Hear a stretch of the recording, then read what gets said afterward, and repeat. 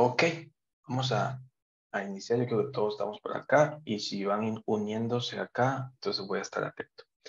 Bueno, muy buenas tardes a todos. Muchísimas gracias por la invitación de compartir con nuestro claustro docente de la Universidad de Galileo un tema que es bastante innovador, bastante de boga, que es el tema de ChatGPT. Les voy a compartir el día de hoy un tema desde la perspectiva docente. Yo he estado utilizando el área de inteligencia artificial desde hace unos años, pero en diciembre me metí de lleno con el tema de ChatGPT y lo que les voy a compartir es un poco de la experiencia que he estado desarrollando a lo largo de estos últimos meses con respecto a este tipo de tecnología.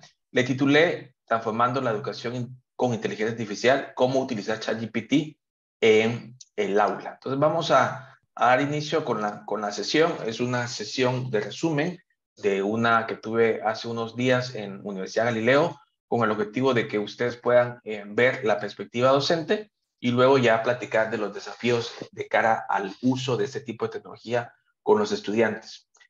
Básicamente el alcance de esta sesión voy a estimar 1 hora para que pueda compartir con ustedes la perspectiva docente y ejemplos prácticos de cómo se puede utilizar ChatGPT en el aula. Me confieso un apasionado del mundo de la tecnología.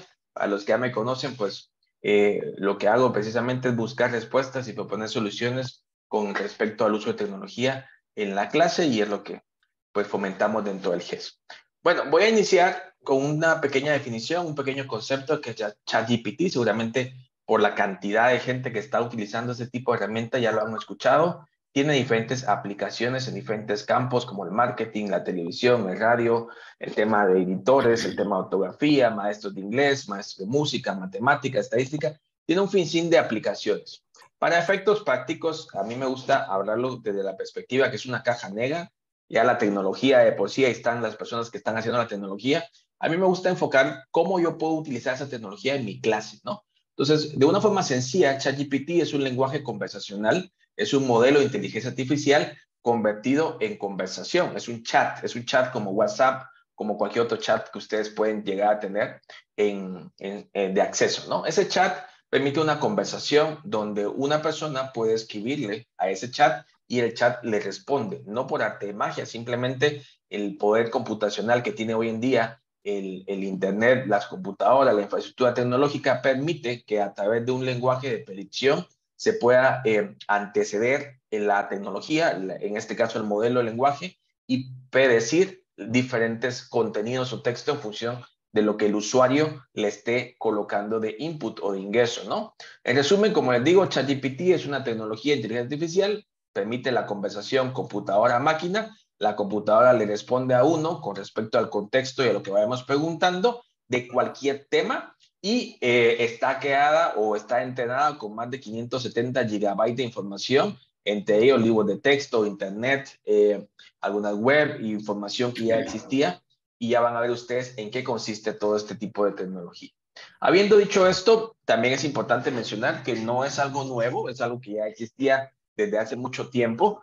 Ya ustedes ven ahí, ChatGPT es fundado o creado por la organización OpenAI, que es de Elon Musk también, el que creó el tema de los carros autónomos. En el 2015 inició con el tema de investigación de inteligencia artificial y ha sacado varias versiones de este modelo conversacional. Básicamente, como les decía, puede predecir y puede construir, concatenar las diferentes palabras y de esa forma mantener una especie de conversación. Fue hasta el 30 de noviembre del año pasado que publicaron una versión que le llamaron ChatGPT en la versión 3.5 con unas actualizaciones. Esta versión por primera vez fue abierta al público y es por eso que tiene ese boom en cuanto el tema de información y de impacto, ¿no? En este caso, uno de los aspectos importantes es que su interfaz pública fue bastante sencilla. Como les digo, buscaron hacer un modelo fácil de que cualquier persona lo pudiera instalar o registrarse y de esa forma interactuar con la tecnología. Algunos datos interesantes, aquí les muestro la imagen. ChatGPT en 5 días alcanzó 1 millón de usuarios, lo que a Netflix le costó 3 años y medio, lo que a Spotify le costó 5 meses o a lo que le costó Instagram 75 días. Llegar a 1 millón, ChatGPT alcanzó 1 millón en 5 días. Actualmente, en los datos en finales de enero, que tuve yo a la vista la estadística, ya son más de 100 millones de usuarios activos en esta herramienta o en esta tecnología. y aproximadamente entre 20 y 25 millones de usuarios diarios están utilizando ChatGPT. Es por eso que se ha vuelto tan popular y es por eso que tal vez ustedes lo han escuchado mucho más seguido, porque el impacto de uso es algo que no había sucedido con otro tipo de tecnología de inteligencia artificial.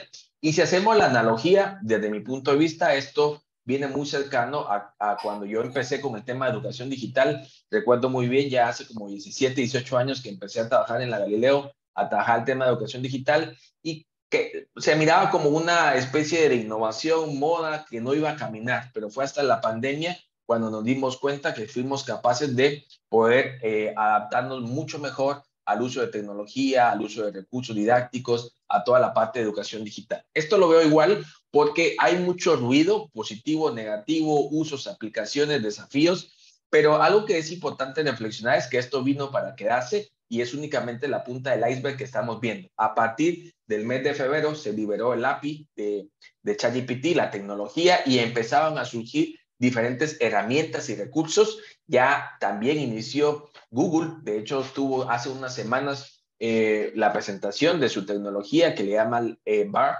Esa tecnología también es un modelo conversacional, a diferencia de ChatGPT, está conectado con Internet. También hace unos días, recientemente la semana pasada, también Meta, el equipo de Facebook, toda la tecnología de Facebook, lanzó también una tecnología que se llama Chat. A partir de ahora, pues vamos a tener un sinnúmero de jugadores buscando quién es el líder en cuanto al tema de inteligencia artificial en modo de lenguaje conversacional. En este caso, ChatGPT se ha tomado bastante delantera porque, como ustedes ven los números, es bastante amplio el número de usuarios y bastante la tecnología que se está desarrollando alrededor de ella. Algo importante son sus limitaciones. Estamos hablando que ChatGPT no está conectado a Internet, únicamente es un modelo de inteligencia artificial que está entrenado a través de datos, de información, hasta el 2021. Es por eso que si ustedes hacen una interacción y le preguntan información actual a ChatGPT, seguramente le va a responder que no está actualizado o no tiene esa información. Algunos datos interesantes también es que puede ocasionar un problema de sesgo. Al final, este modelo de inteligencia artificial fue entrenado con personas y con información, y dependiendo qué información o qué tipo de respuestas daban las personas, puede ser que el modelo pueda ser sesgado a algunas preguntas insensibles u ofensivas. También la falta de conocimiento del contexto podría generar dificultades para entender o la coherencia de la conversación o las respuestas que pueda estar dando ChatGPT. También hay unas limitaciones lingüísticas, principalmente ha sido entrenado con inglés, pero tiene muy buenos niveles de uso y de aceptación en lenguajes como español, como otras lenguas en que ha sido entrenado esta inteligencia. También es importante resaltar que ChatGPT no es que sea un humano detrás de la computadora, simplemente es un modelo que se ha entrenado con muchos datos que permite predecir y poder concatenar y crear contenido. Por lo tanto, el algoritmo no tiene un criterio, puede caer en faltas de comprensión profunda sobre temas de ética o moral. No sabe qué es bueno, no sabe qué es malo, simplemente responde a las interacciones con los seres humanos. Algo importante que aprendí a lo largo de estos meses y es en donde se están enfocando la mayoría de tecnologías es el hecho de cómo poder mejorar la conversación con la computadora o con el lenguaje de inteligencia artificial. Básicamente se utilizan indicaciones, son preguntas, indicaciones, técnicamente se llama prompts. De hecho, ya hay una carrera nueva en el mundo de tecnología que se llama Prompt Engineer, que es básicamente la ingeniería de cómo construir esas indicaciones para que se puedan entender de mejor forma y obtener mejores resultados. Si ustedes interactúan con ChatGPT y hacen una pregunta general, la respuesta va a ser general. Si hacen una pregunta vaga, la respuesta va a ser una respuesta vaga. Si hacen una muy grande la indicación, seguramente el modelo no lo va a comprender y puede ampliar la información y no va a ser tan útil. Es importante usar un lenguaje natural, es importante hablarle o escribirle de una manera fácil de entender y que sea un lenguaje cotidiano. Es importante evitar la ambigüedad, asegurarse de utilizar los técnicos, los conceptos técnicos específicos y también darle contexto. Entre mejor hagamos estas buenas prácticas, vamos a tener mejores resultados a la hora de interactuar con ChatGPT. Yo lo voy a mostrar acá. Tengo un artículo publicado al respecto de cómo poder interactuar y comunicarse mejor con la inteligencia artificial. Como les menciono, son indicadores, son textos, son palabras, son frases, son preguntas que ustedes le hacen a la inteligencia artificial. Aquí hay unos ejemplos. Hay un tipo secuencial. Si yo le pregunto una cosa y luego le hago otra pregunta alrededor de la pregunta número 1, la respuesta va a ser mejor directamente que preguntarlo por primera vez. También hay preguntas condicionales. Yo puedo comparar dos situaciones, dos preguntas, dos temas y en esa forma también obtener mejores resultados. Algo interesante es que yo le puedo decir a ChatGPT que actúe como un experto investigador en tecnología educativa y que me genere un informe relacionado a un tema. Eso le va a permitir a la tecnología identificar algunos parámetros de qué es un investigador experto y con base a eso dar mejores resultados. También yo puedo tener una lista de deseos, le llamo básicamente identificar, pedirle alguna solución y él me va a dar respuesta en función de las condiciones que yo le ponga como requisito. Lo vamos a ver en alguna demostración, pero básicamente lo que quisiera reflexionar es la importancia de escribir bien lo que queremos que nos dé la inteligencia artificial. Entre mejor lo redactemos, mejor va a ser los resultados que van a venir de vuelta por parte de la inteligencia artificial. Algunos datos también importantes es la pregunta de cómo incorporarlos en nuestras clases. Yo les voy a mostrar dos perspectivas que se resumen en uno, la automatización de los procesos de enseñanza-aprendizaje. Básicamente hay muchas tareas que pueden ser repetitivas en nuestra labor docente, como el desarrollo de exámenes, el desarrollo de instrucciones para algunas actividades de aprendizaje, la definición de algunas estrategias de cómo poder desarrollar un tema. Esas son algunas tareas que seguramente conforme la experiencia vamos nosotros desarrollando ciertas habilidades o competencias. El otro punto o la otra perspectiva es lo que está muy cerca ya de verse, que es el tema de la personalización de la enseñanza. La tecnología, hoy por hoy, la inteligencia artificial, Learning Analytics, el Big Data, la tecnología como tal, permite cada vez más personalizar la enseñanza de tal manera que los estudiantes puedan adaptar sus contenidos de una forma más adecuada a su estilo de aprendizaje, a su ritmo de estudio, a sus capacidades o al enfoque o al uso que le quieran dar a la tecnología.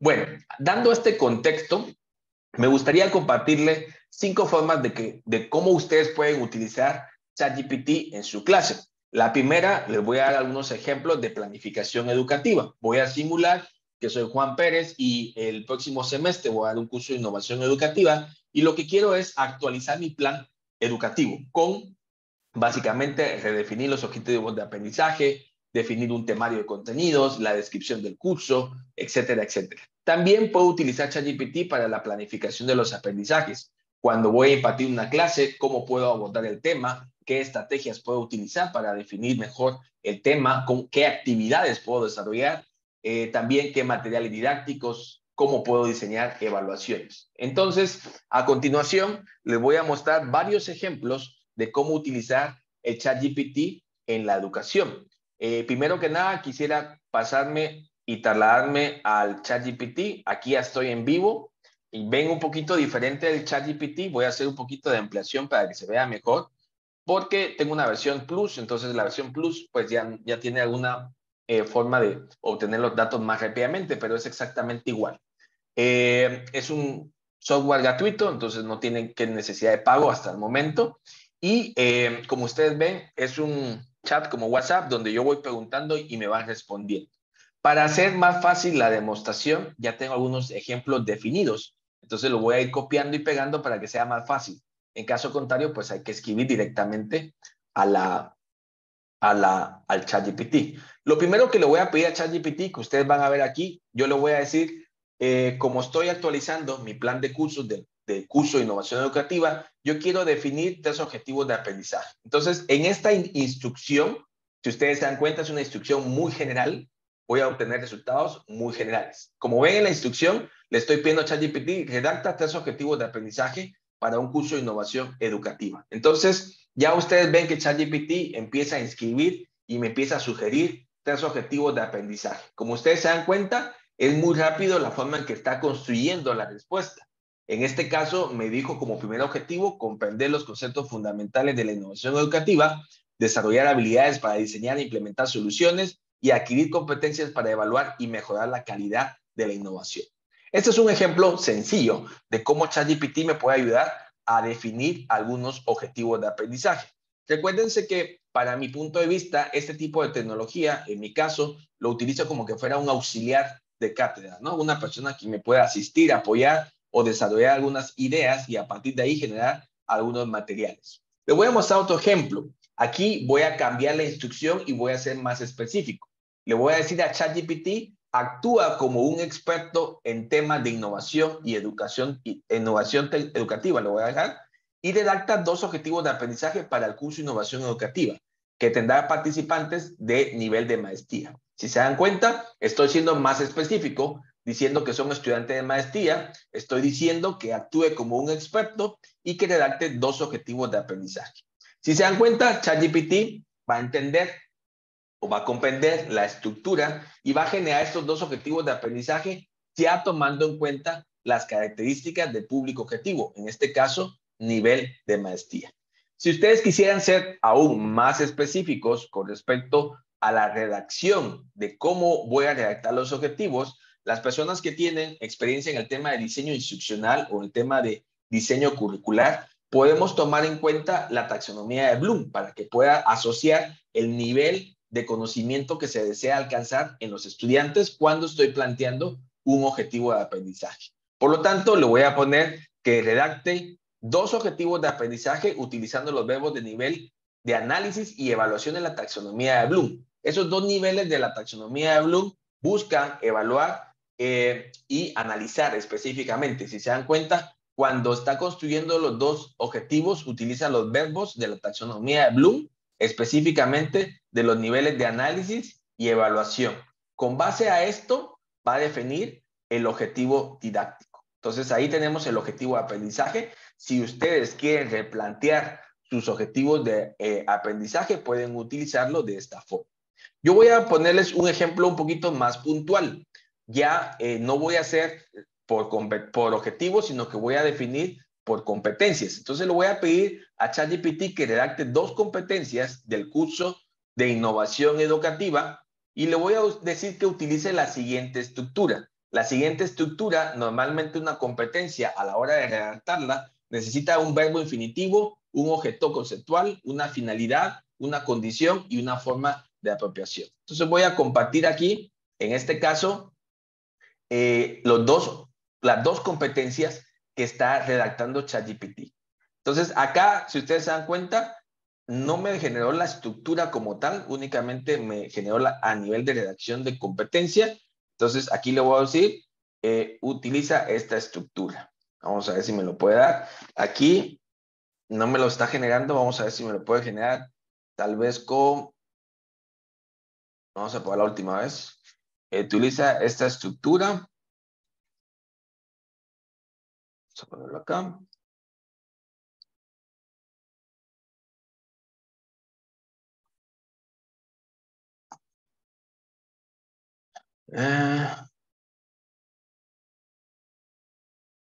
Resalta los aspectos de la redacción de la competencia. Vamos a ver si con esto lo redacta mejor. Aquí me está generando básicamente la competencia en función de la estructura. Verbo infinitivo, objetivo conceptual, finalidad. Estamos hablando de aplicar herramientas de análisis de datos para la evaluación con el fin de mejorar el rendimiento académico. Para ello se requiere la comprensión profunda, ya está hablando de la forma de procesión y resaltar los aspectos de redacción, pues básicamente es en la forma que lo está construyendo. Veamos otros ejemplos que podamos ver acá en el listado de prompts. Yo voy a tener ya con los objetivos didácticos, le voy a decir que tome como base estas 2 competencias que describió anteriormente y propuesta un temario de curso de innovación educativa y le voy a decir que sea para 4 semanas. Esa es otra forma que podemos utilizar ChatGPT. Si ustedes se dan cuenta, el curso ya tiene el contexto que es innovación educativa y me está generando semana 1, semana 2, semana 3, semana 4, porque yo le pedí que fueran 4 semanas. En este caso me está sugiriendo los temas que podía yo utilizar dentro de cada una de las semanas de estudio. De esta forma, ya tienen ustedes una idea de algunos temas que pudieran incluirse dentro de los contenidos o de los temas en general. Ahora voy a redactar una descripción general del curso. Le voy a decir a ChatGPT, para facilitar aquí, voy a verlo acá. Tengo acá, ahora redacta una descripción general del curso tomando en cuenta que se ha impartido en modalidad virtual a través de sesiones sincrónicas de videoconferencia. ChatGPT, en este caso, me va a redactar la descripción. Si ustedes se dan cuenta, el curso de innovación educativa en modalidad virtual está diseñado para estudiar y ahí hace la redacción.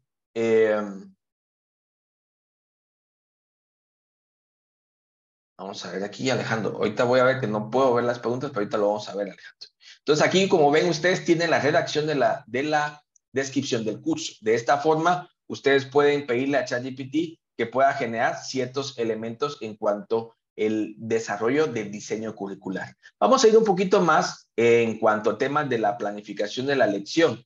Yo le voy a pedir a ChatGPT, por ejemplo, dentro de mi curso de innovación educativa, yo voy a dar un tema que es el rol del docente en el contexto de innovación educativa. Le voy a pedir a ChatGPT que me dé algunas ideas para un plan de lección de este tema que voy a abordar durante 60 minutos de clase. Vamos a ver entonces que ChatGPT me va a generar un plan de lección para 60 minutos. Ya me está definiendo los objetivos de aprendizaje de esta actividad o de esta lección, los materiales que voy a necesitar y las estrategias de enseñanza. En este caso, me está dosificando mis 60 minutos, me está sugiriendo que inicie con 5 minutos, que hable una introducción del tema y que haga una pregunta detonadora o pregunta abierta sobre qué significa para ti ser docente innovador, cuáles son las habilidades que se necesita. Son preguntas detonadoras para iniciar la clase.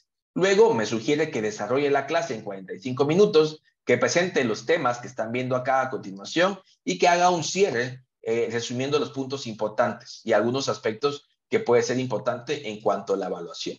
También yo puedo plantear, por ejemplo, acá diferentes escenarios. Yo le puedo decir a ChatGPT que me plantee un escenario de aplicación para abordar el tema de la importancia de la retroalimentación. Aquí voy a ponerle en el proceso de aprendizaje. Entonces le voy a pedir a ChatGPT que me genere un escenario de aplicación para que mis estudiantes de posgrado del curso de innovación educativa puedan tener mejores ejemplos y cómo poder utilizarlos eso en la clase. Si ustedes se dan cuenta acá, ChatGPT me da un escenario de aplicación, la importancia de la retroalimentación, me está definiendo cuál es el escenario, cómo debo de iniciar conversando con el estudiante de cómo poder plantear ese escenario, el desarrollo y luego el cierre de la actividad, cómo puedo hacer una discusión de grupo, un desafío, una conclusión final y cómo poder conectar este tipo de actividades a mi temario o a mi contenido.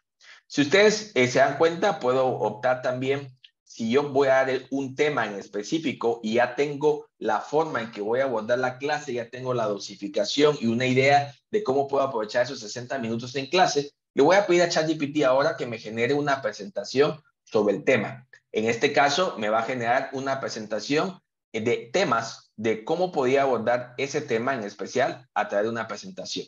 Me está dando la introducción, habilidades, desafíos, ejemplos y algunas conclusiones, preguntas y respuestas. De esa forma, ustedes pueden ver entonces cómo puedo construir yo una presentación de un tema en específico. Más adelante voy a darles algunas ideas de cómo eso se puede utilizar dentro de otras herramientas y cómo se puede generar automáticamente una presentación. En este caso, yo le pido a ChatGPT que me dé algunas formas interesantes o novedosas de empezar esta clase y que me dé algunas sugerencias para poder iniciar. ChatGPT ya tiene el contexto, ya sabe de qué tema estoy hablando y lo que me está dando en este caso es decir cómo poder iniciar. Me está dando unas estrategias de inicio. Por ejemplo, hay una estrategia de adivina quién.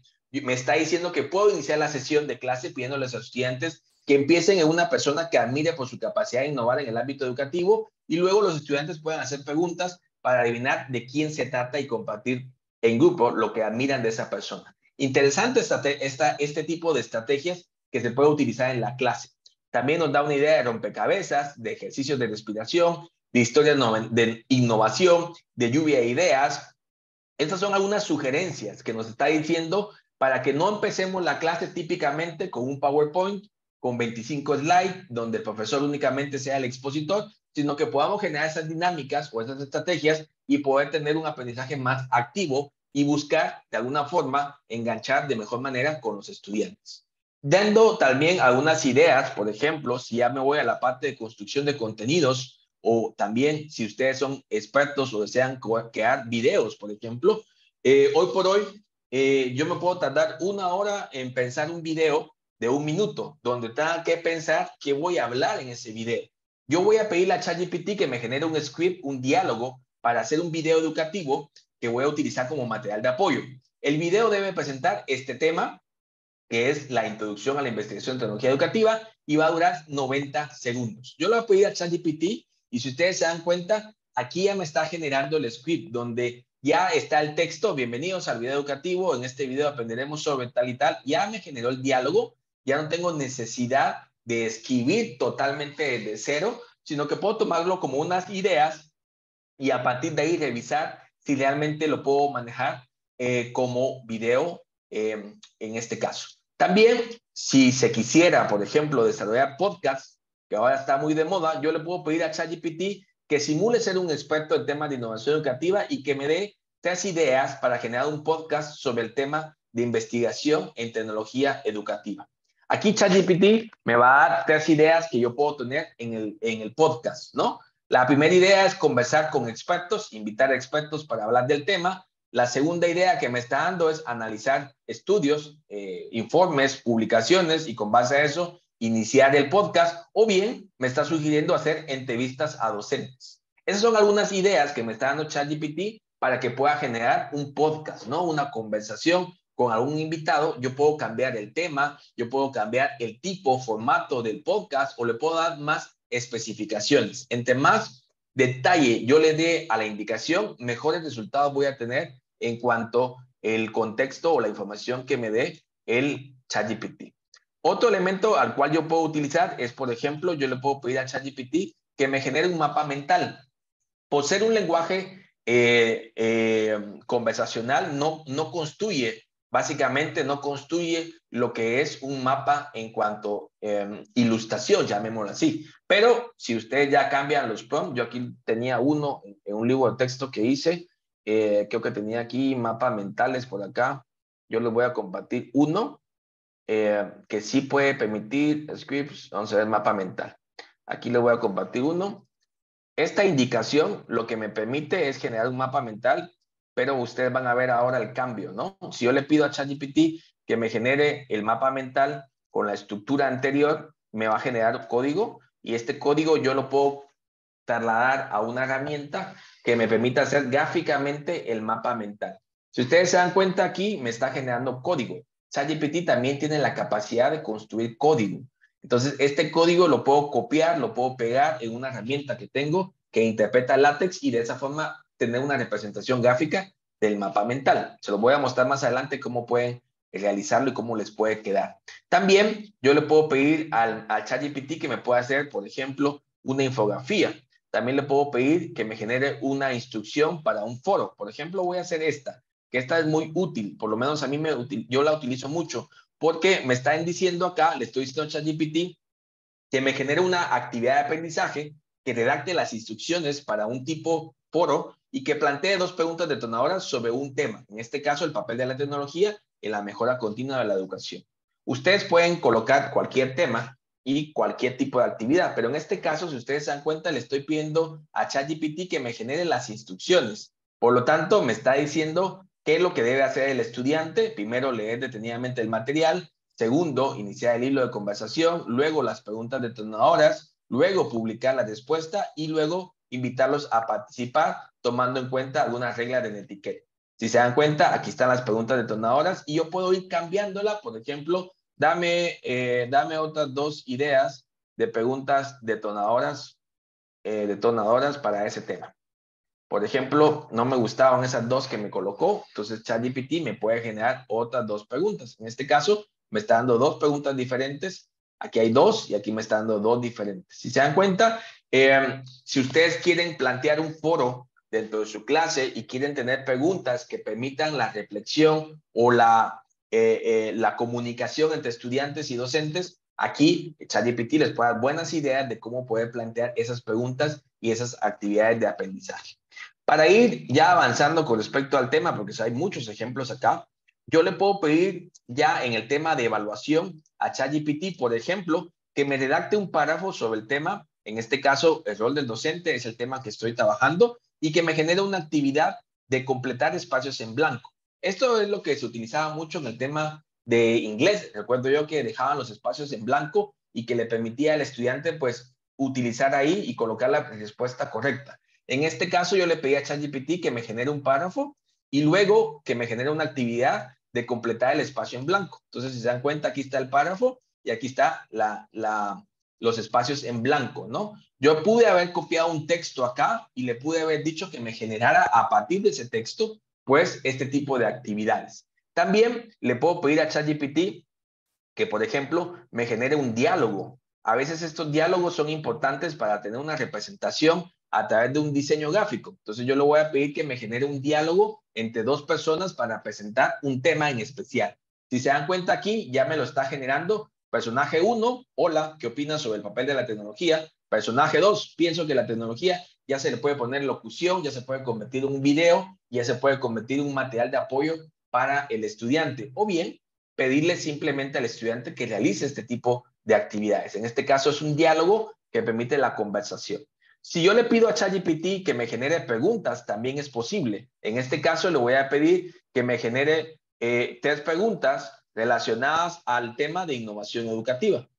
Entonces ChatGPT ya me va a generar 3 preguntas de opción múltiple. Si se dan cuenta aquí, ya me está generando la pregunta 1, ¿qué se entiende por innovación? La pregunta número 2 y la pregunta número 3. Aquí me está dando la respuesta correcta de cada una de las preguntas. Entonces, ustedes pueden plantear una batería de preguntas relacionadas a un tema que pueda cambiar los tipos de formatos de preguntas y de esa forma tener una batería un poquito más amplia. Por ejemplo, si ustedes quieren hacer preguntas de falso y verdadero, yo le puedo decir a ChatGPT que me genere preguntas de falso y verdadero acerca de un artículo. En este caso, la única condición es que el artículo sea publicado antes de 2021, porque si fue publicado antes de 2021, seguramente ChatGPT tiene acceso a esa información. En este caso, doy el nombre del artículo y por quién fue escrito. ChatGPT ya tiene esa información, él tiene la capacidad de revisar ese material y generar, en este caso, las preguntas. Aquí hay una pregunta, la respuesta es falsa y me está justificando la respuesta. Aquí está la pregunta 2, la respuesta verdadera, y la pregunta número 3 es falsa y me está justificando la respuesta. Si se dan cuenta, me tardé ni un segundo en hacer 3 preguntas de un artículo que ya está publicado en Internet. Esas son formas que yo puedo utilizar el ChatGPT en la clase. También yo le puedo pedir, ya en el tema de retroalimentación, yo le puedo pedir a ChatGPT, por favor, genera una rúbrica de evaluación. Aquí ya es un poquito más específico. Le voy a indicar que es una actividad de aprendizaje. Le voy a indicar que es un portafolio digital, que es algo que podamos dejar a nuestros estudiantes y que va a estar incluido en un curso que se llama Innovación Educativa.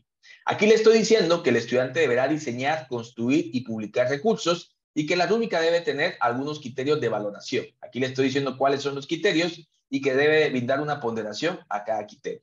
Si yo le doy esa indicación a ChatGPT, si ustedes se dan cuenta, ya me está generando una rúbrica de evaluación. Me está definiendo que para el uso de herramientas debe tener 25 puntos. Aquí hay algunos criterios más específicos. El diseño gráfico del portafolio digital me está diciendo también 25 puntos. La presentación de contenido, 25 puntos. Y el diseño de actividades, 25 puntos. Aquí me está dando la ponderación específicamente. Yo le puedo decir también que me dé una versión tabla, o sea, que me pueda generar una tabla a partir de los recursos que me colocó, ¿no? Aquí estáis dándome la tabla en función de los criterios generales que fueron herramientas, diseño gráfico, presentación de contenidos y actividades. Como ustedes ven, también puede soportar este tipo de formatos.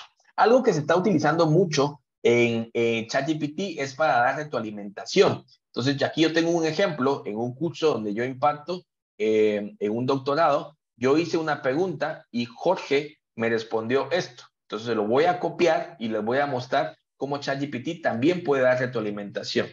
Entonces le voy a decir a ChatGPT que le dé retroalimentación a Jorge, que respondió este mensaje en un foro. Lo voy a poner entre comillas y le voy a copiar lo que respondió Jorge. Si se dan cuenta, aquí ya me está respondiendo ChatGPT para Jorge. Hola Jorge, en primer lugar quiero felicitarte por compartir tus ideas y ahí me está dando una sugerencia de cómo puedo dar retroalimentación al estudiante. El modelo le interpreta el contenido, está tomando en cuenta el contenido y cuando da la retroalimentación está haciendo referencia a la información que presentó el estudiante. De esa forma, la retroalimentación que le estamos dando al estudiante es muy asertiva y muy específica. Cuando hablamos de una retroalimentación personalizada, esta retroalimentación va a ser diferente a la de otro compañero que tengamos acá, por ejemplo. No va a ser la misma, ¿no? Yo aquí voy a poner, en el caso de Carlos respondió esto. Entonces voy a copiar la de Carlos y le voy a decir a ChatGPT, brinda retroalimentación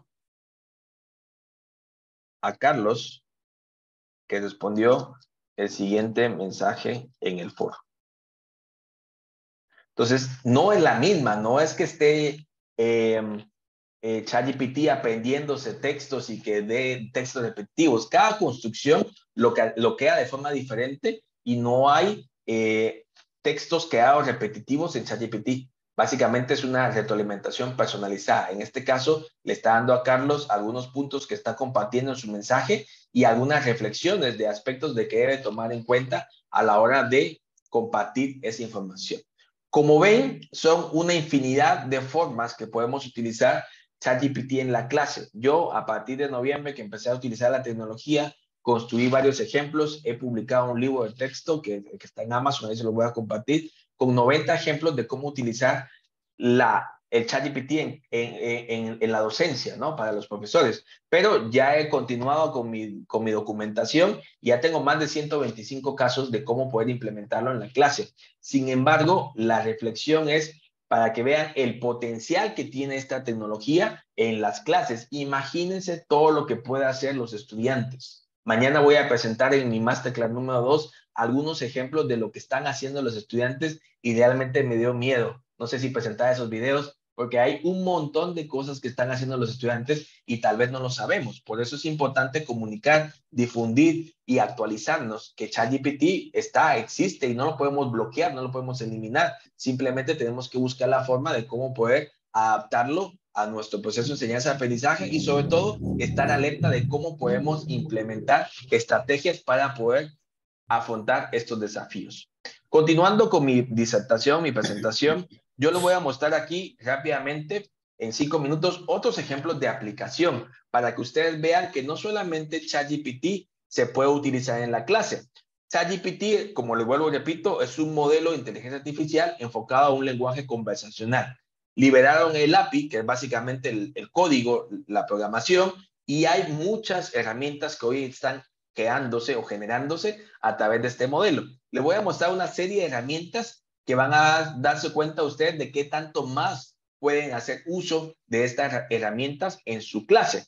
Voy a mostrarle primero, hay una herramienta que se llama Dale. Esta herramienta es lo mismo, ChatGPT está creado por OpenAI y ellos mismos crearon Dale. Esta es una aplicación que cuando ustedes le escriben a la inteligencia artificial, genera imágenes, ¿no? Entonces yo voy a poner aquí que me genere un robot jugando fútbol en un estadio. Esa va a ser mi indicación. Como vuelvo y repito, es una indicación muy vaga. La imagen puede ser muy vaga. Pero entre yo más específicamente genere la instrucción a la inteligencia artificial, me va a generar mejores resultados. Hoy por hoy, toda la industria de que existe en cuanto a repositorios de imágenes está transformándose a la inteligencia artificial porque en muchos casos nosotros los docentes necesitamos imágenes y cuando creamos imágenes necesitamos para presentaciones, para videos, para recursos. Entonces, muchos de ellos no tenemos acceso gratuito. Hoy hay muchas herramientas como Dale que permiten generar imágenes desde la inteligencia artificial y usted la pueda utilizar. Si yo ajusto esto, Realistic 4K, por ejemplo, con este cambio, vamos a ver qué me genera, va a cambiar el tipo de imágenes, ¿no? El tipo de imágenes que se construyen. Hay un libro de texto que también estoy por publicar que tiene un sinfín de recursos, de indicaciones de cómo poder mejorar esa indicación y cómo poder obtener mejores resultados. Pero eso es un ejemplo. También funciona con ChatGPT una herramienta que se llama Tom. Tom.app es una herramienta que permite generar presentaciones de una forma muy dinámica a través de inteligencia artificial. Yo le voy a mostrar un ejemplo rápido. No recuerdo algún tema que ustedes, de los que están en su facultad, pero voy a crear una presentación sobre la importancia de la retroalimentación en el proceso de aprendizaje. Entonces voy a hacer una presentación. Le voy a dar aquí que me la genere. Entonces ya está generando la inteligencia artificial. Esta herramienta tiene dos características. Uno, utiliza ChatGPT para generar los textos y dos, utiliza Dale, que es la otra tecnología, para generar las imágenes. Si ustedes se dan cuenta, de la misma forma hice una indicación muy vaga, por lo tanto la presentación que me va a generar es muy vaga, pero es un buen ejemplo para que ustedes vean el potencial que tiene este tipo de herramientas. Si yo le pido todavía a mis estudiantes que generen presentaciones como parte de actividades de punteo, es importante reflexionar que debemos de cambiar este tipo de forma de evaluar, ¿no? Hoy por hoy la inteligencia artificial puede hacer esto que les estoy mostrando y mucho más. Y ahorita les voy a mostrar otros ejemplos. Pero básicamente esta herramienta que se llama Tom.app permite una forma muy sencilla. Estoy contando tal vez unos 10, 20, 25 segundos y me está generando ya 8 slides con información sobre la retroalimentación en el proceso de enseñanza-aprendizaje. Voy a esperar que me termine de generar la presentación, que ya está creada. Si se dan cuenta, aquí tiene el título, tiene el temario, tiene una introducción, tiene las ventajas de la retroalimentación, los tipos de retroalimentación, cómo proporcionar retroalimentación, ejemplos y conclusión. Si ustedes quisieran, por ejemplo, que cambie estos tipos, yo voy a pedirle aquí, yo le voy a decir a la inteligencia artificial que me reescriba el texto, pero con un tono, llamémoslo aquí, intelectual. Entonces yo le puedo cambiar inclusive la forma que está redactando la inteligencia artificial. Yo puedo poner que sea más casual, que sea más científico, que sea más informal. En este caso me cambió el texto a algo más formal en su redacción, ¿no? También puedo marcar la imagen aquí y le puedo decir que no sea un personaje de CGI, sino que sea un robot. Entonces le voy a pedir que sea un robot con una expresión reflexiva, sentado en una silla, con una computadora abierta y libreta en lápiz. Si se dan cuenta, esta instrucción es más específica. Entonces aquí yo solo cambié una persona por un robot y yo le voy a pedir en mi presentación que haga una imagen construida con inteligencia artificial y como van a ver ustedes, está creada de esta forma. Aquí ya tengo uno, miren, esta me gustó, le voy a editar, le voy a que ocupe el espacio completo y ya me generó un robot sentado en un escritorio y todas las características demás que se pudieron dar ustedes cuenta. Eso también es muy importante. Luego le voy a mostrar algunos otros ejemplos bien interesantes que le voy a mostrar acá. ChatGPT también se puede integrar con Google Docs o con Google Sheet, que son tecnologías de Google, por lo menos hasta el momento, porque Google también está sacando su tecnología, pero han hecho extensiones que permiten poder utilizar ChatGPT en, por ejemplo, Google Docs. Le voy a mostrar un ejemplo acá. Esto ya tengo instalada la extensión, solo lo voy a habilitar, me voy a ir a Google Docs y voy a cargar la barra aquí que tengo. Entonces aquí yo tengo varias acciones que puedo hacer. Yo le puedo decir que me genere una traducción, que me genere un resumen, que me revise ortografía, que me cambie el tono o la forma que está escrito un artículo. O bien yo le puedo poner una indicación como cualquier otra. Dame un formato para carta de renuncia. No sé, fue lo primero que se me ocurrió. Entonces yo lo voy a dar aquí. Esta es una indicación de ChatGPT que está integrado con Google Docs y en lugar de que me genere esto con ChatGPT, me lo va a generar directamente al contenido. Eso está construido con el mismo modelo GPT en una versión 3.5 y lo que me va a generar en este caso, como ustedes se dan cuenta, es el texto. Entonces aquí está entre corchetes lo que tendríamos que cambiar para poder hacer uso de esta carta. Si se dan cuenta, me tomó 5 segundos en hacer la redacción de la carta. También yo puedo hacer varias cosas interesantes. Yo le puedo decir, por ejemplo, acá voy a eliminar la carta y voy a ir a ChatGPT y le voy a decir que me genere rápidamente, le voy a decir, dame una descripción corta sobre inteligencia artificial. Entonces yo le estoy pidiendo que me genere esa instrucción. Aquí me la generó en español. Ahora en inglés le voy a decir que me la genere en inglés. Entonces es el mismo texto que está en español, me lo generó en inglés. Entonces voy a copiar ese texto solamente para ejemplificar lo que también puede hacer la extensión. Voy a copiar el texto, voy a marcar el texto y le voy a decir a la extensión que me haga un resumen. Entonces aquí hace resumen y entonces ya le doy clic y entonces en cuestión de segundos me va a resumir. Aquí está el resumen de un texto en inglés. Si ustedes le piden ensayo a sus estudiantes o le piden que hagan resúmenes, reflexionemos y pensemos de qué otras formas podemos evaluar ese conocimiento, porque seguramente los chicos pueden estar utilizando este tipo de tecnología. También hay herramientas como Google Sheet. Aquí hay una herramienta, ahí les voy a dejar el link, se llama GPT for Works. Entonces aquí ChatGPT se integra con Excel de Google y se pueden hacer infinidad de cosas, ¿no? Se puede generar el tema de listas, se puede generar el tema de recursos. Aquí podemos mostrar cómo ChatGPT, utilizándose en Excel, puede mostrar algunas, por ejemplo, descripciones, ¿no? Aquí ustedes ven el video, le estoy diciendo a ChatGPT que filtre el texto, el ejemplo, lo que le estoy pidiendo y que haga ciertas descripciones, ¿no? Entonces, básicamente, la indicación permite que pueda hacer eso desde el Excel. Algo interesante también es que YouTube, yo puedo escoger a través de otra extensión diferente, yo puedo seleccionar un video. Yo voy a seleccionar este video y habiendo hecho la integración de mi extensión, me va a aparecer un botón que se llama Transcript y Summary. Entonces, le voy a dar un clic acá y me hace la transcripción de todo el video. Entonces, la transcripción del video la puedo ver y la puedo mandar a ChatGPT para que me haga un resumen. Si se dan cuenta acá, es cuestión de segundos para que ChatGPT extraiga todo el texto del video y me genere un resumen. Si me lo genera en inglés, no hay ningún problema. Ahora en español, una instrucción tan básica y me va a generar la instrucción o la Perdón, descripción ya en ingeniero, español. perdón que ¿Sí? le interrumpa, pero no sé si yo no estoy viendo lo que usted está explicando. En la pantalla todavía sigo viendo la traducción en inglés que usted hizo de Eh, la carta, de un ok, resumen perdón. Creo que estudiantil. solo estaba viendo mi pantalla. Sí, ¿Ahora correcto. sí? Se congela Gracias, sí, la... muy amable, perdone. Disculpen, vaya que me dijo. Entonces no sé si vieron esto. ¿No? Entonces vuelvo, repito, rapidito porque esto mira que es bien lindo.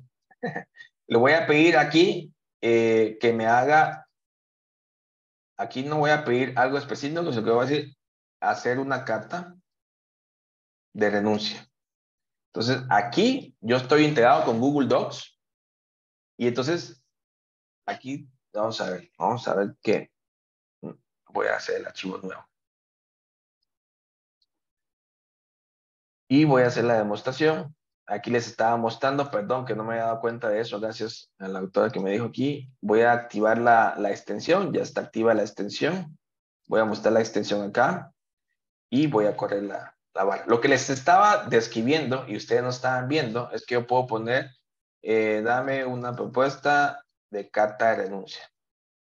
Entonces aquí, como ya está integrado con Google Docs, yo solamente le di la indicación y automáticamente me va a generar una propuesta de carta de renuncia. A usted le pueden pedir un correo electrónico, le pueden pedir una receta de cocina, le pueden pedir un resumen, le pueden pedir un diálogo, le pueden pedir todos los ejemplos que yo les mostré directamente en ChatGPT. Aquí les muestro el ejemplo de cómo está redactada una carta. Es una muy buena redacción y como ustedes ven, entre corchetes coloca los campos que hay que sustituir únicamente de la persona, ¿no? Fecha de salida, el nombre del jefe inmediato y el nombre completo. Si se dan cuenta, es algo bien impresionante. Ahora, lo otro que le estaba mostrando es que si yo tengo un texto en inglés, yo puedo tomar el texto. En este caso, yo tenía este texto de acá, este que está aquí, vamos a ver dónde está, ese texto que está aquí en inglés. Entonces lo voy a tomar y si ustedes tienen texto en inglés y están en ChatGPT, Google Docs, ustedes pueden marcar ese texto y le pueden decir a esta extensión que haga un resumen. Y cuando ustedes le dan clic ahí, pues automáticamente ChatGPT hace la interpretación del texto y genera un resumen.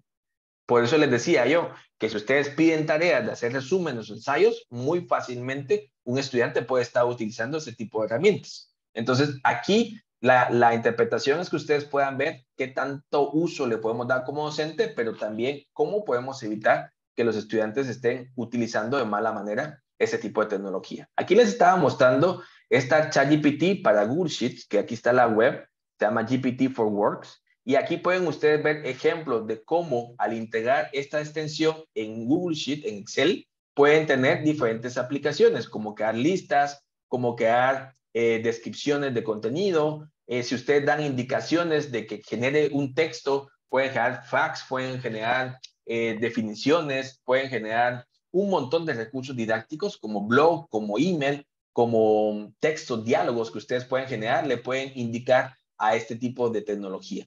Les estaba mostrando aquí que en el video yo tengo una extensión. Esa extensión, si yo quiero un resumen del video, lo voy a mostrar nuevamente aquí. Yo solo selecciono el video y con la extensión instalada de ChatGPT le doy clic. Y cuando le doy clic, si se dan cuenta, extrae todo lo que la persona habla, me lo extrae en texto. Y ese texto yo le puedo dar clic en el logo de ChatGPT y me da un resumen. Y es lo que le estaba mostrando. Aquí el resumen me lo da del video. Entonces, si ustedes le piden, por favor, chicos, hagan un resumen del video, reflexionemos y pensemos cómo podemos replantear ese tipo de evaluación. Aquí está en inglés. Entonces, yo solo le digo a ChatGPT, ahora dámelo en español. Y se acabó. Entonces, ahí está. El problema del lenguaje ya no es un problema realmente. Ya todo lo está construyendo de una forma, si se dan cuenta, es en vivo. Por eso me gusta hacer la demostración para que vean la utilidad que tiene. A partir de febrero, que lanzaron ya la aplicación o la apertura del código, han generado un montón de herramientas. Les voy a mostrar esta herramienta que se llama Conquer. Esta la acabo de descubrir la semana pasada. Y Gracias. ya viene... ¿Puedo participar solo con una antes de pasar al siguiente Sí, punto? sí. Gracias. Sí, Creo que el susto más grande es cuando los estudiantes pueden hacer un resumen de un libro, pueden hacer un resumen de un resumen, pueden hacer una sinopsis, pueden evitarse leer el video y el resumen. Yo me pregunto, si en lugar de pedir el resumen del video o del libro, utilizamos las preguntas de constructivistas de pensamiento crítico. Uno, ¿qué me pareció interesante? Porque es subjetivo. No sé si nos puede funcionar, Miguel. ¿Qué me pareció interesante del video o del texto o del capítulo? La segunda pregunta constructivista, ¿qué no me gustó del contenido? Y tal vez de esta manera los obligamos a hacer un análisis crítico propio. ¿Qué piensa usted? Veamos qué dice ChatGPT y ahí te lo vamos a responder. Ese es el resumen que hizo ChatGPT.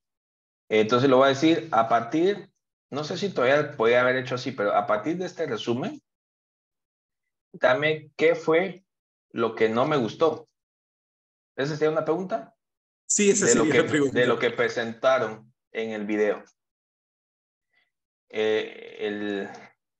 Voy a ver si me lo acepta de una vez sin darle contexto. No tiene contexto. Entonces le voy a dar contexto aquí. A partir de este resumen, tal vez puede ser el cambio de la indicación. Entonces ya voy a poner el texto. Lo que pasa es que aquí no venía hablándole a él del tema. Entonces aquí le voy a poner, vamos a ver, ¿dónde está el texto? Aquí, a partir de este resumen, lo voy a poner aquí. Dame 5 cosas que no te gustaron del video. Y lo voy a tratar de poner entre comillas y vamos a ver qué me dice ChatGPT. Yo luego te voy a dar mi respuesta, pero quisiera hacer la versión en vivo, porque realmente el potencial que tiene es bien interesante. Aquí dice que no puede proporcionar una respuesta precisa a su pregunta, porque el resumen del video no parece contener elementos explícitos, dice.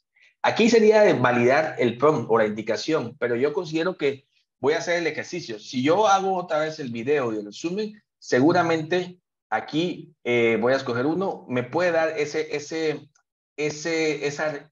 retroalimentación de una forma diferente. Voy a hacer el ejercicio, voy a ver si me lo puede dar aquí, me lo va a tirar el resumen y le voy a decir, dame 5 aspectos negativos del video. Cambié un poquito el prompt ahí. Dice que no te puede dar información negativa de aspectos del video. Ahí podemos encontrar un punto de partida para el tema que tú hablabas del pensamiento crítico. Hay formas, porque te puedo buscar una forma, se me ocurre ahorita cómo poder hacer, no tal vez poniendo la palabra explícita negativo. Déjame pensar una otra forma, pero sí creo yo que si le doy el resumen, yo le puedo pedir con base a eso. Puede ser que el texto del video o la forma en que me lo está haciendo con la aplicación de video sea diferente. Voy a probar otra opción, pero mientras tanto, yo te doy la respuesta. En mi caso, uno de los dos aspectos que debemos de estar enfocados es en el pensamiento crítico y la creatividad. Esos son los dos aspectos que debemos de fomentar en los estudiantes para no únicamente tener la tarea repetitiva o el desarrollo de lo que tú bien decías, pedir ensayos, resúmenes, toda la parte de exámenes, toda la parte de si yo le pido un mapa mental, si yo le pido una infografía, si yo le pido hágame una propuesta de diálogo. Si ese tipo de acciones seguramente, como lo estoy mostrando desde la perspectiva docente, lo puede hacer el estudiante. Entonces, aquí sería importante replantear dos enfoques. El pensamiento crítico, como tú bien dices, ese tipo de interpretaciones puede ser que no las interpreta correctamente, aunque si yo le encuentro el camino, me puede dar una respuesta un poquito cercana. Y el otro tema es la creatividad. Pero para efectos prácticos te voy a mostrar más adelante, pero ya han habido casos que en Nueva York intentaron bloquear el uso de ChatGPT. En Venezuela, en Rusia, no permiten utilizar ese tipo de ChatGPT. Por ejemplo, una de las cosas que querían era no tener acceso a ChatGPT y se dan cuenta que no es posible. Es como dijeron, no tener acceso a Internet. Es algo que ya se utiliza normalmente. Pero voy a replantear el script aquí y luego te muestro si me da algún tipo de ejemplo en cuanto a resúmenes. Algo que no puede hacer ChatGPT, ya que mencionas algunos aspectos que lo tenía más adelante, te puedo mencionar que es cuando hacen, no adivinanzas, porque ya eso tiene datos de adivinanzas, pero cuando hacen juegos de lógica, en algunos casos se pierde la lógica o en la forma en que estamos escribiendo la indicación. Y entonces ahí se puede perder la forma de lógica. Cuando hablamos de temas de investigación, específicamente, si yo le pido que me haga un artículo científico, me lo redacta muy bien, pero casi siempre en un buen alto porcentaje, todas las referencias bibliográficas son incorrectas, no existen. ¿Por qué? Porque la forma en que lo construye puede ser no de un escenario científico. Entonces, también para la investigación está comprobado que no pueden tener o no se puede fiar porque las referencias regularmente no las redacta o no las construye bien, ¿no? Pero esos son otros ejemplos que quisiera mostrar más adelante.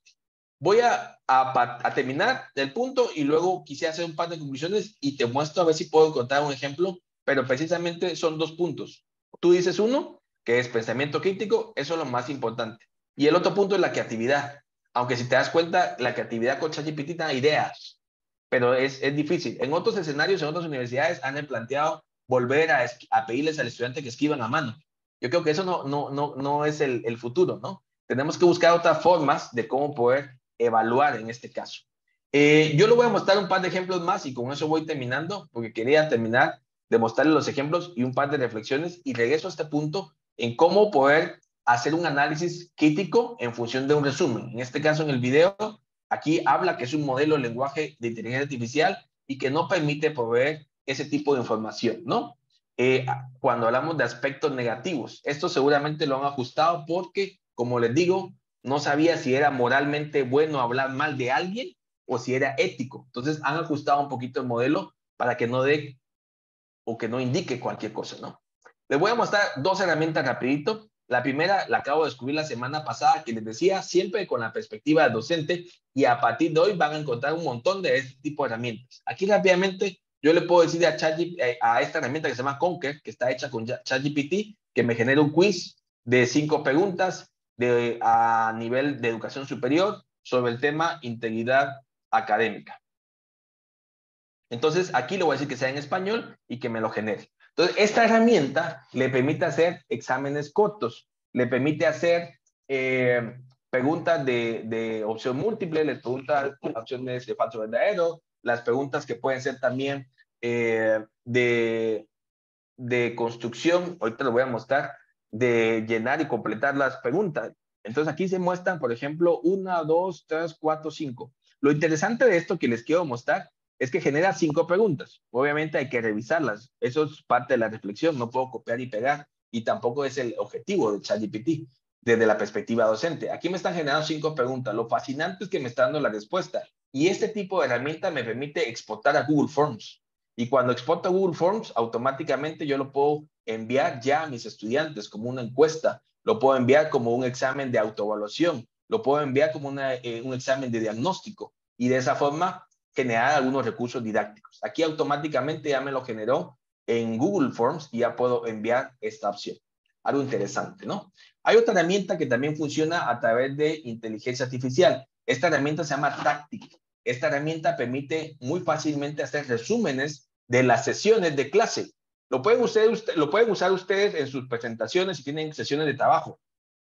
Pero si un estudiante lo usa en su clase, automáticamente va a grabar la clase, va a generar la transcripción de lo que se dijo en la clase. O sea, aquí va a tener todos los textos de la clase. Va a saber quién habló más o qué puntos se dieron acá. Y también le puede pedir que haga un resumen o que haga preguntas de lo que se vio en clase.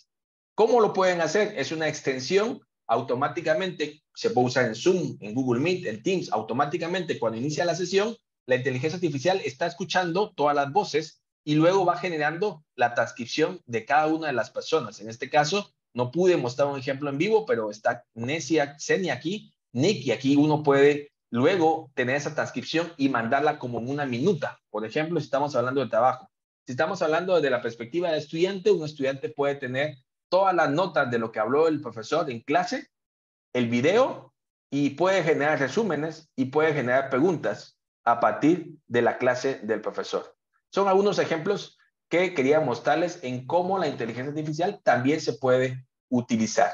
Para ir finalizando, y luego vamos a hacer unas reflexiones, por temas de tiempo, quise resumir lo más que pude, pero es un tema muy amplio y da mucha discusión y reflexiones. Pero, como les digo, mi intención es mostrarle algunas ideas y dejarle una semillita en cuanto a qué importante es cómo poder tener presente este tipo de tecnología. ¿Cómo puede afectar? Veamos el lado negativo, el lado oscuro de ChatGPT. Mañana lo voy a mostrar más ampliamente cuando les muestre esos ejemplos de estudiantes. Pero les hacía mención que ya en Nueva York, en enero, bloquearon el ChatGPT, querían crear una ley para no usar ChatGPT en dispositivos móviles y luego replanteó el alcalde de Nueva York para evitar ese tipo de situaciones, ¿no? También vemos ya algunos ejemplos cada vez más seguido de exámenes de admisión. Aquí hay un examen de MBA de la Universidad de Wharton que fue hecho con ChatGPT y lo ganó. Ganó con una nota arriba de 70 puntos y de principio ChatGPT, al hacer todo el examen de admisión, en teoría puede estar admitido en la Universidad de Wharton.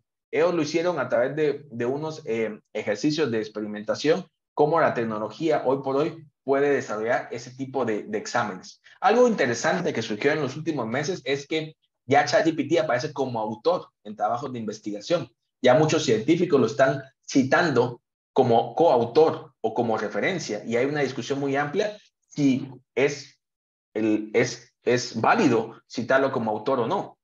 Y aquí la reflexión es esta. Es importante cuando hablamos de inteligencia artificial hablar dos aspectos en derechos de autor y ética.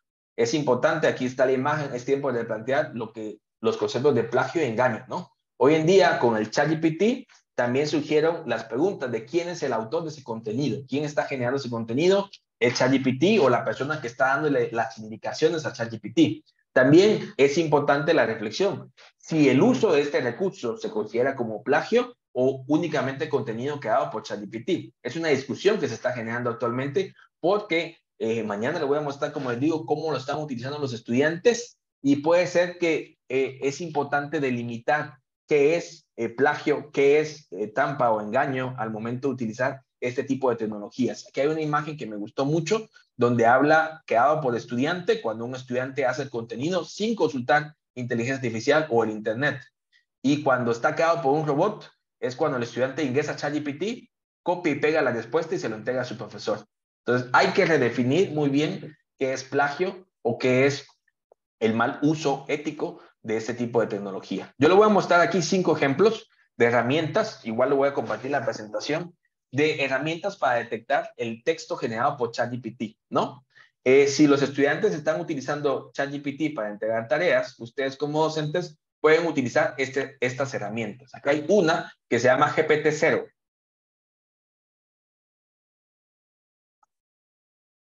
Si ustedes copian el texto de alguien que te da una tarea, lo pegan o suben su archivo PDF o Word, les va a indicar qué porcentaje es escrito por un humano o es escrito por inteligencia artificial. Este tipo de modelos que recién están generándose funcionan muy bien en inglés, sin embargo en español les tengo la mala noticia que todavía no funcionan correctamente en cuanto al nivel de aceptación, porque puede haber falsos positivos, llamémoslo así, ahorita que estábamos con el tema de la pandemia también con ese tema, ¿no? Otra herramienta se llama GPT-2, que es también una herramienta muy similar. Básicamente ustedes copian el texto y les va a dar un porcentaje de qué tan real es hecho por la persona y qué tan hecho por una inteligencia artificial. También hay otra herramienta que se llama Content ID Detector, que es básicamente lo mismo. Ustedes copian el texto y les va a indicar qué porcentaje está hecho por humano o por inteligencia artificial. Hay otra herramienta que se llama Check for AI y también el mismo funcionamiento. Pueden ustedes copiar el texto, subir un archivo y automáticamente les va a generar el porcentaje o la indicación de qué tan hecho está por humano o por inteligencia artificial. Y por último, la que más me gusta, la que más me funcionó en español, por lo menos un alto porcentaje, se llama GPT Kit. Este permite copiar el texto directamente y pegarlo. Y en español funciona muy bien. Entonces, en español, ustedes pueden esa herramienta. Si generan el texto con AI, les va a indicar qué porcentaje es real y qué porcentaje es falso en cuanto hecho por humano o hecho por inteligencia artificial. Entonces, la reflexión es cómo este tipo de herramientas van a seguir existiendo y generándose a lo largo de este contexto, ¿no? De mi parte, algunas reflexiones finales en cuanto al tema de ética y el tema de integridad académica. Es algo que debemos estar alertas nosotros los docentes, saber qué es la tecnología, el alcance o potencial que tiene para que los chicos, los estudiantes sepan que nosotros ya estamos in, y también conocer o definir algunas estrategias que nos permitan de utilizar de una forma buena o una forma correcta la tecnología en la clase. Mi recomendación es promover el uso de esa tecnología de una forma guiada, adecuada en el salón de clase, no limitarla porque es como que limitábamos el Internet. Eso no va a suceder, es un proceso normal de evolución, y tampoco es que la inteligencia artificial sea totalmente 100% efectiva. Pueden ser algunos márgenes de error. Sin embargo, la versión ChatGPT 4 va a salir este año ya conectada a Internet y va a tener más parámetros de comparación y va a tener más bases de datos. Por lo tanto, lo que se viene es algo fuerte en cuanto a acceso a la información por parte de los estudiantes, y cómo toda esta información debemos de plantearnos cómo podemos definir mejores estrategias. La reflexión final, desde mi punto de vista, es plantearnos cómo poder cambiar los métodos de evaluación. Ya hacía alusión Francisco un ejemplo de cómo poder enfocarnos en el pensamiento crítico y en la creatividad como dos aspectos que podemos motivar en nuestros estudiantes. Lo más importante, yo veo como paso número 1, es conocer la tecnología. 2, conocer su alcance. 3, comunicarlo a los estudiantes y decirles: yo sé qué es esto y yo sé que se puede hacer. Y en mi clase lo vamos a promover de esta forma: guiado, minimizado, reducido y acompañamiento. Y de esa forma van a buscar la manera de poder integrarlo mejor a ese proceso. No podemos evitarlo, es algo que ya viene, está fuerte. Como les digo, ya vienen más actores, viene Google, viene Amazon, viene Facebook, vienen todos los actores principales de tecnología con la creación de este tipo de lenguajes conversacionales, y es algo que va a suceder. ¿Cómo lo vamos a utilizar en la universidad? Pues es algo que nosotros estamos generando. En este caso, hemos hecho investigación. Específicamente, estamos buscando cómo poder integrar este tipo de tecnologías al GES, cómo poder facilitar a través de talleres a los docentes para que puedan utilizar estrategias didácticas diferentes para promover un aprendizaje activo, más experiencial, más orientado al pensamiento crítico, y de esa forma seguir avanzando. Esto es algo como el hámster que está dando vuelta en la ruedita, ¿no? El ChatGPT surgió el plagio, surgieron estas herramientas y el estudiante ya encontró otras formas. Mañana lo voy a mostrar. Si hacen el texto ChatGPT, buscan ahora herramientas para parafasear, y luego ese parafaseo es el que entregan a los docentes como tarea. Entonces ya con ese parafaseo ya no lo detecta estos detectores, por ejemplo. Entonces ya van a mejorar los antiplagios y luego van a surgir otras herramientas para ver la forma en que cómo poder ocasionar ese tipo de escenarios. Realmente es algo que tenemos que estar alertas y debemos de estar conscientes que debemos de generar. Una invitación para mañana a las 3 de la tarde. Voy a dar la perspectiva del estudiante, por eso le llamé aprendizaje en tiempos de ChatGPT, cómo el estudiante está utilizando esta tecnología y cómo debemos estar alerta a los docentes para que estemos viendo cómo entre todos encontremos soluciones para poder afrontar estos desafíos. Una invitación para que puedan inscribirse al curso. Acabo de lanzar un curso en EDX que se llama Transformando la Educación con Inteligencia Artificial, ChatGPT. Es un curso gratuito, está en edX, se pueden inscribir, empezamos el 27 de marzo. Es un curso que me han pedido mucho en cuanto al tema de cómo poder mostrar la perspectiva. Como les mencionaba, a lo largo de diciembre, enero, febrero, he construido muchas indicaciones o indicadores o prompts para la enseñanza, y lo que hice fue recolectar y publiqué un libro recientemente en Amazon, está ahí, para que pueda compartir con la comunidad académica 90 ejemplos prácticos de cómo utilizar ChatGPT en la clase. También les voy a compartir aquí algunas ideas. Hicimos un Padlet, el Padlet, ahí está un sinfín de recursos. También cuando hice mi proceso de investigación, tengo varios recursos ahí, algunos artículos, algunos libros, algunos videos, algunos materiales que pueden ser de utilidad. No lo he actualizado recientemente, pero lo voy a actualizar para que puedan ser de utilidad para la comunidad. También tengo una comunidad que se llama aprenderchatgpt.org. Es una comunidad que hice para poder compartir información a más profesores, a más docentes de toda Latinoamérica, y poder compartir algunos recursos, materiales de apoyo para que entre todos podamos tener mayor información y acceso a cómo la inteligencia artificial puede utilizarse en el campo educativo. Hay una herramienta que me gusta mucho que se llama iFindy. Es una herramienta que se pueden ustedes ingresar si están interesados en conocer más herramientas de inteligencia artificial, si están en el tema de marketing, de redes sociales, de música, de video, de automatización. Ahí va a estar ya clasificados todas esas herramientas y van a encontrar una de las herramientas que más se adecue a sus necesidades. De mi parte, eso ha sido. Les agradezco mucho su atención. Perdonen que fue pues algo muy exposición, que no me gustaría, porque es algo de lo que trato de evitar, pero por temas de tiempo y mucha información quise adaptarlo de esta forma, ¿no? Entonces, no sé si hay todavía espacios para preguntas o algunas reflexiones. Me gustaría también consultarlo para ver si tenemos algunas ahí. Yo veo algunas preguntas en el chat, pero voy a ver si quieren alguien opinar en el micrófono. Si todavía tengo un poquito de tiempo, me gustaría que me hicieran también algunas reflexiones acerca de los ejemplos que les compartí el día de hoy. Doctor Morales, buena tarde. Sí, aquí están viendo unas preguntas de Alejandro. Sí, ¿quién habla? Le saluda el licenciado Sandoval. El doctor Morales, con una consulta con relación a la intervención que hacía el licenciado Andrade.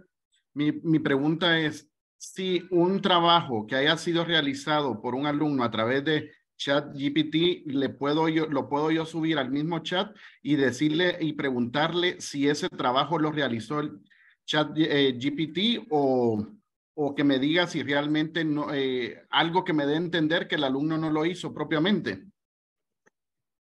Buena pregunta. Te soy sincero, nunca lo he intentado. Nunca lo he intentado. Voy a intentarlo. Ya me quedé con dos tareas, la de Francisco y la tuya de Alex. Voy a intentarlo y voy a investigar cómo puede utilizarse para eso. En principio no lo va a detectar porque es un modelo que fue construido al momento que se hizo la indicación, y dependiendo del tipo de indicación que le pidió el profesor, la persona, de esa forma respondió la inteligencia artificial. Entonces, es un poquito complejo. Para eso sí existen estas herramientas que les mostré. Si copian y pegan el texto que les entregó el estudiante a estas herramientas, estas están hechas para detectar si está construido con inteligencia artificial o por un humano. ChatGPT, OpenAI, que es el creador de ChatGPT, ya anunció que está generando una forma de etiqueta, una forma de etiquetar el contenido construido, y de esa forma facilitar de mejor forma la identificación. Pero falta todavía un poco para eso. Está bien, gracias. Es que la duda era porque también me surgió a mí poder hacer exámenes cortos de grupo en grupo, por ejemplo, pero exámenes orales, para poder, porque el vocabulario del estudiante no tiene siempre esa exquisitez que tiene tal vez un documento escrito. Sí, Pero sí, solo lo dejo para reflexión. Gracias. Esto, como les menciono, va a depender mucho de la forma que se hace la instrucción. Obviamente por tiempos, y que es una demostración, estoy poniendo los ejemplos bien puntuales de todo lo que se puede hacer, y todavía hay más. Pero cuando ustedes van interactuando con ChatGPT y le van dando más contexto, más información, la respuesta va mejorando de ChatGPT, porque él aprende también de las interacciones que uno hace con las personas. Entonces, conforme lleva uno el hilo de conversación, y le va dando más contexto o más información o más detalles, o la información que le está entregando a uno lo replantea y le vuelve a preguntar o le cambia el enfoque de la pregunta, la inteligencia artificial va a ir ajustando mejor las respuestas. Entonces, aquí, si el estudiante es como los ejemplos de ahorita, le va a dar una respuesta muy limitada. Y entonces va a entregar eso y ustedes se van a dar cuenta que no, es como, bueno, esto lo hizo el humano tal vez, va, porque es muy cortita la respuesta. Pero si el estudiante se enfoca a generar mejor sus contenidos, ustedes pueden pasar desapercibido. Como les digo, ya hay artículos científicos publicados con ChatGPT y se los colaron a los editores de varias revistas. Y entonces ya replantearon la forma de cómo van a aceptar los artículos, primero haciendo una revisión de esto, porque todavía está en la discusión científica si es correcto éticamente o no en la generación de estos materiales de esa forma, ¿no?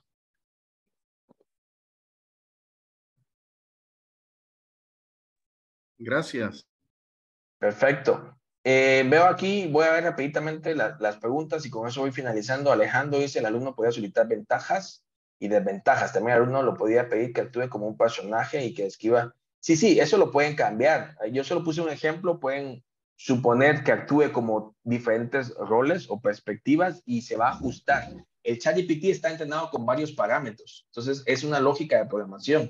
Cuando ustedes le van dando el indicador, él ya sabe qué les está pidiendo y va ajustando la respuesta. Con la relación a la creatividad, me gustó mucho lo que mencionó Ethan Mollick. Dice, ok, eso no lo he visto, lo tendría que ver.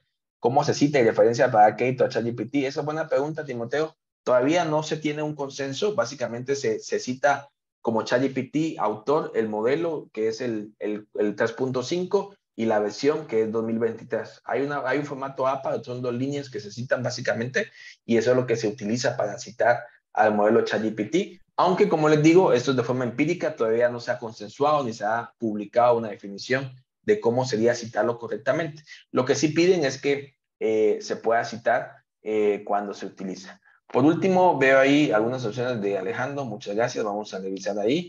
Y Janet, por favor, podría tener los vínculos de los recursos de las últimas diapositivas, dice. Con mucho gusto, ahí se los voy a compartir en la presentación o en la información. Los últimos links, aquí están el de herramientas, ahí se los voy a compartir, y también el otro es el de, aquí lo voy a poner, este es el de herramientas, y le voy a compartir el de recursos, y el último de la comunidad, y con eso estaríamos. Se lo voy a compartir a la comunidad y ahí están, aparte está el libro de texto y aparte está el curso. Entonces, la invitación es a que podamos seguir ahondando en este tema. Acuérdense que es algo inicial, como cuando hablábamos hace 17, 18 años el tema de educación digital, era algo muy disperso, hay muchas conceptualizaciones o prejuicios. Lo importante es conocer la tecnología, reflexionar sobre su potencial y definir o identificar estrategias para poder utilizarlas en nuestras clases. Ese sería tal vez, en resumen, mis reflexiones, y nuevamente agradecer el espacio. Ya hay un indicador diferente en buscar que nuestros docentes hagan ese conocimiento, ya es un indicador diferente de las demás entidades, y eso es algo muy importante porque lo que se viene este año es fuerte con el tema de inteligencia artificial. Entonces, de mi parte, eso sería. Agradecer nuevamente a la doctora Mancía por el espacio, al doctor Santilis por la invitación, y siempre estamos ahí a la orden en el GES. Como les digo, estamos investigando todavía bastante el tema y esperamos, después de la investigación y de todas las pruebas que hagamos, ya ir buscando qué elementos se pueden implementar en el GES, y seguramente una serie de talleres orientados a este tema para ver de qué forma podemos apoyar la labor del docente. Muchísimas gracias. Muchísimas gracias a usted, ingeniero, porque siempre nos regala su tiempo y el valioso conocimiento a todos los docentes, que nos es de mucha utilidad.